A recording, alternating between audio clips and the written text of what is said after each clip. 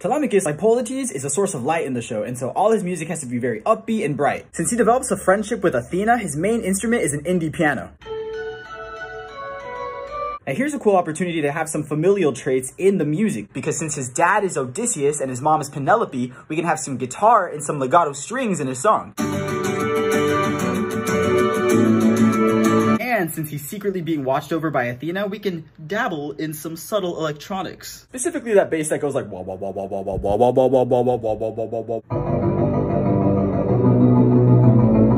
Match all that with a bouncy beat and this is what we get.